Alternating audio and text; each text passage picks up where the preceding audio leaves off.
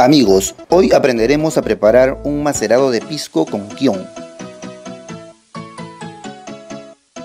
Extraordinario macerado que además es un remedio infalible para resfriados y se puede disfrutar solo o en muchas variedades de cócteles.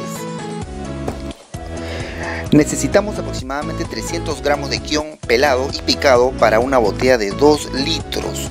Rellenamos con pisco quebranta hasta 3/4 de botella y dejamos reposar 10 días.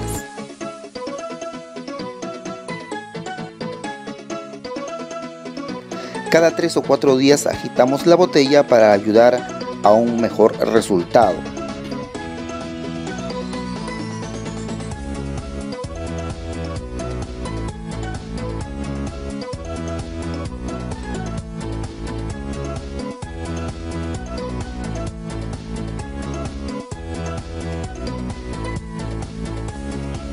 Ya cuando el pisco cambia de color y los aromas y sabores del Kion están en el destilado, estará listo para disfrutarlo.